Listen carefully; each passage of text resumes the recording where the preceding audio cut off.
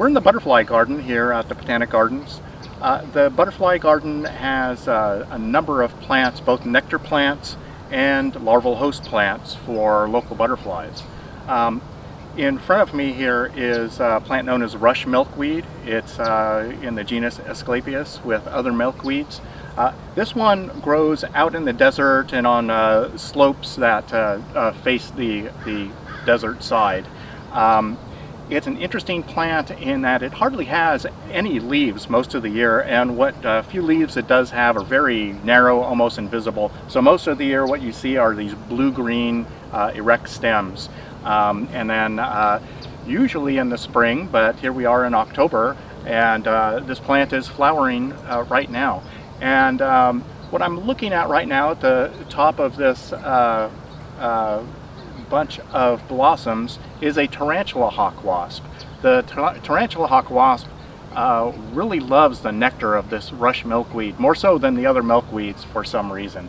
Milkweeds, of course, are the larval host to our monarch butterflies that migrate through the area.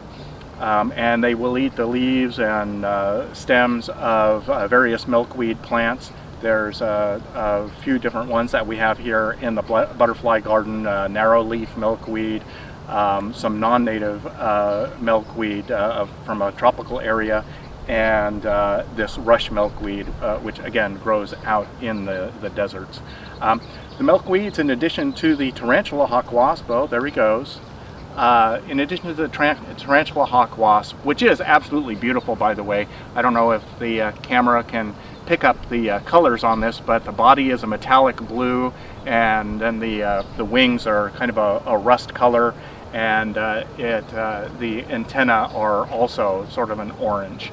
But in addition to the tarantula hawk wasp, you see other insects on here like golden aphids, milkweed beetles, and milkweed bugs. So this is a great habitat plant for your garden.